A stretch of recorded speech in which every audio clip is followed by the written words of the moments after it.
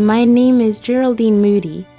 I was born in Toronto, Ontario, Canada in 1854.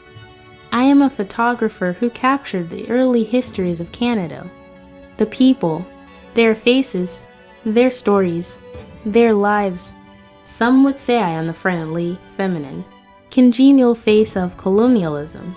My travels brought me to many rural places in Canada, where I would accompany my husband in his work for the Canadian Pacific Railway.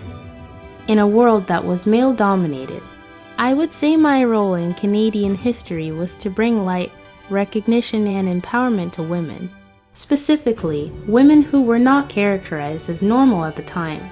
I introduced the Inuit culture to my Western audience by showing the different, exotic, and othered world of Canada. My photography is very important to Canadian media history because it allowed me to capture and record rural livelihoods of the Inuit people who most, at the time, did not understand nor think they existed. My photography is very intimate, and I aim to portray the humanness in individuals that are different from the normalities of Western culture.